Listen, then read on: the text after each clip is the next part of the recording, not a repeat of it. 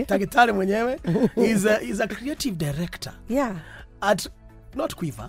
Khweva. If you shoot an arrow, it is not going to come back to you. It's not a boomerang. It's an arrow. But now, Doc, tell us more about this amazing production that's going on. What is it?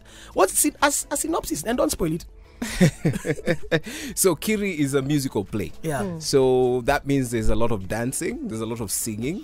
There's a whole band that's actually part of the show. Yeah. And the story it's around a group of gangsters. Actually, they're bank robbers. It's set in the 80s during the era of the famous bank robberies that were going on in Kenya. So it follows a group of bank robbers who made some decisions that had some very detrimental consequences.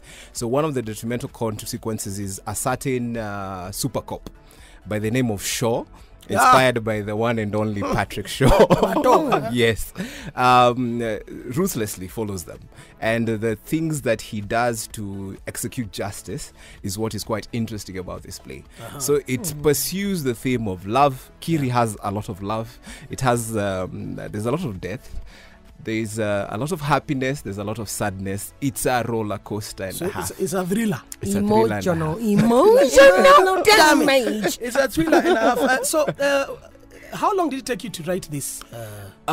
So from writing to staging, it's been 6 months. Jeez. Okay. Yeah, because some of the things were going at this. Well, we were trying to run them concurrently. So, for example, the music and the dance was being done at the same time, but the script was out by mid-January. Okay, that's when the script was out. We did auditions then and immediately started our rehearsals. So does everybody in this Kiri musical play sing and dance? So was that like a discrimination that you did? Because then, like, how would Martin be in this play? As a dancer, this is the problem. This is the problem. What was your criteria for selecting your cast?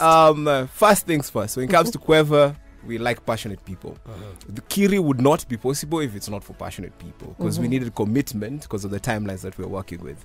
So that was number one. Number two, we also wanted people we could work with, people who can accept that we might know something that they don't know. Where ni boss? That's it. Where ni boss? But at the same time, we wanted people who bring something to the table themselves. So we have a very talented cast. One of the notable cast members that we had Riki Gathiriki from Wanavokali. Of course, yeah. Yeah, one of the guys there. We have Foi Wambui, who's also part of the cast. Yes. We have KNT, he's like the KNT, how do you call him? He's a household name in KNT, Mr. Sam Ouma, who's actually playing the role of Kiri. Yeah. So it's an amazing cast. And then we have a crazy music director by the name of Melanie, who's basically composed, written, and arranged all the music in this particular show. Wow. So it is, Kiri, Braeburn Theatre this weekend. I'm telling you, it's fire. I don't know how best to describe it. It's fire. This weekend is Friday, Saturday, and Sunday. This weekend is Friday and Saturday. So that's we're having 21st of April and 22nd of April. Okay. So on Friday at 7 p.m. at Braeburn Theatre on Gitanga Road. Yeah. And then on Saturday at 6 p.m. at Braeburn.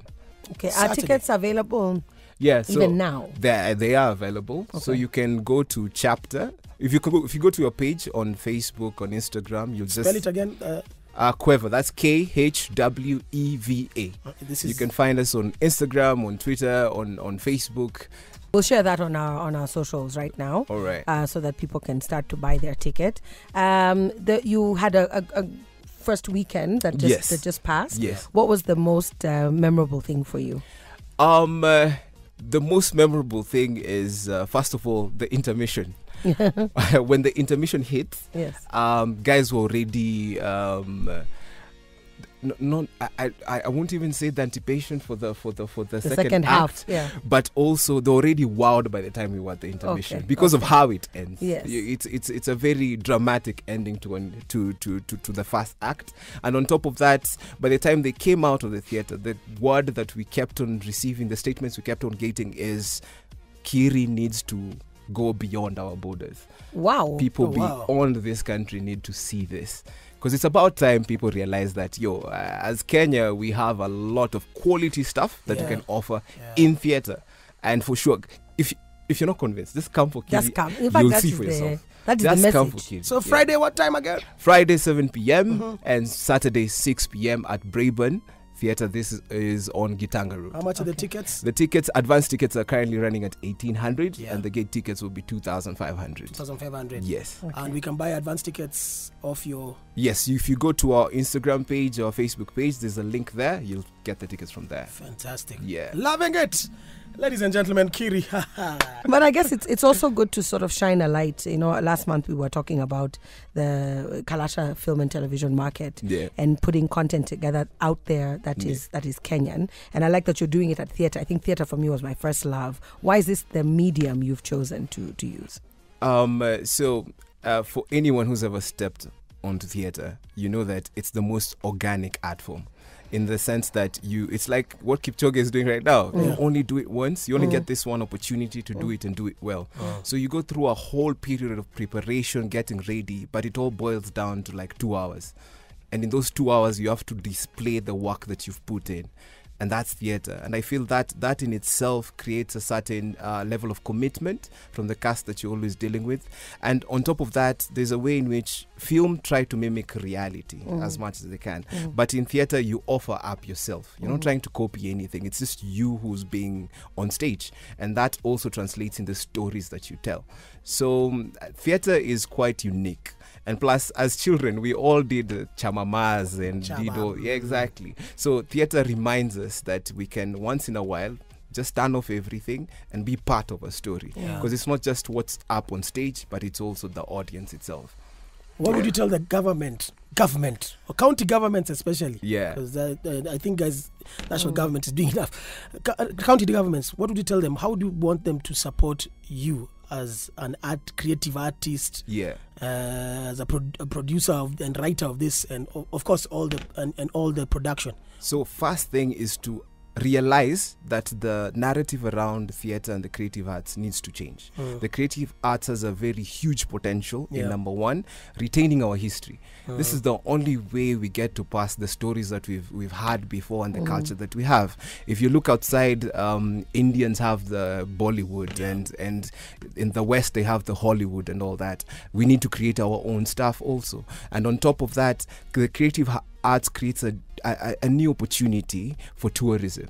Because I've had the privilege of watching Hamilton, and the time I went to watch it, I met foreigners traveling 5 years later after its production to just go watch the show. This is where did you go? This is in London. UK.